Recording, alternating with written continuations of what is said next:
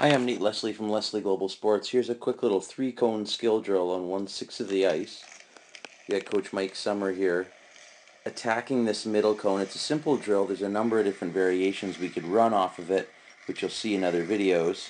But it's a good way to isolate some skills and work on some moves and dekes. You'll see as he comes up to this first cone, just a subtle little shoulder head fake here, flash opening up the blade, pulling it across, and the second time coming through just doing a different move, faking to the inside and cutting back off of that inside edge and around the cone and come in and take your shot. You can get lots of kids moving here.